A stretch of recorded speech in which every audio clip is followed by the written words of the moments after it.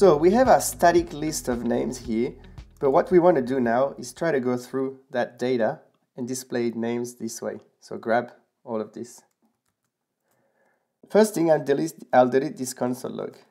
I find convenient when I want to prepare data to be displayed in our render method to not do it directly into the return statement, but prepare the data inside of the render function before the return statement. That way, a return statement remains really clear and readable.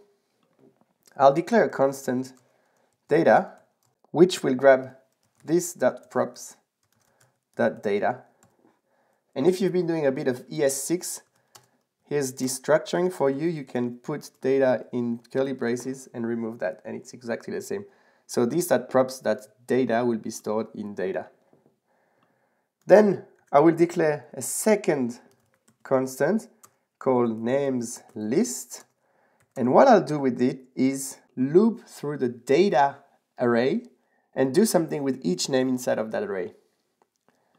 When you use React, and this is one of the greatest things about React, is there is no, so to speak, syntax or technique to loop through some data.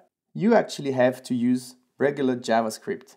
And this is good because it means that you can take this code and work somewhere else outside of React. It'll still work. It teaches you to get actually better with JavaScript. So the way in JavaScript we can grab each index of an array is with the Array.map method.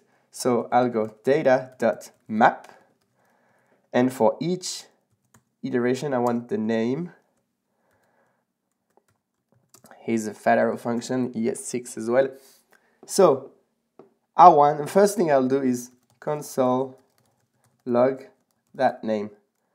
So for each index of the data array, console log what I have in name. And you can see here, each name equals to one object inside that.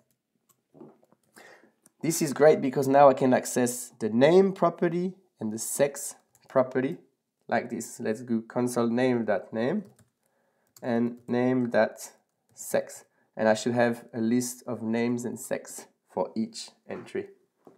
Well, now instead of having that in the console, let's do something cool, and we will actually return a chunk of JSX inside parentheses. So for each name inside the data array, I want to output a list item. Let's close it before we forget. And inside curly braces, I want to pass name.name. Now, nothing's going to happen because it just stores these li entries inside the names list variable. But now, if instead of my static list of items, I pass names list, which is that constant name, it should, just like that, display all my names. Here we go. Nice. Let's add a class name. Oops, class name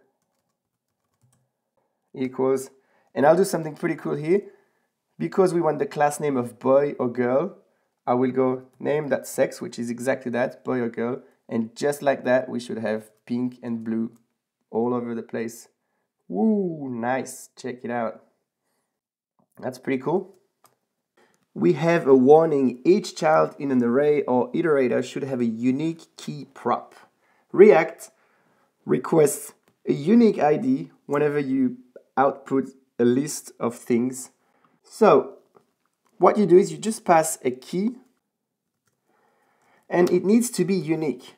Luckily enough for us, in our data object, you can see that each name object has a unique ID, so we can use that just fine. So I'll go name.id. Remember, name here stores one instance of that array, one index of that array for each time. So name.id will get ID. Just like that, I should be able to save, and this warning should go away. Beautiful. All right, let's keep going in the next video.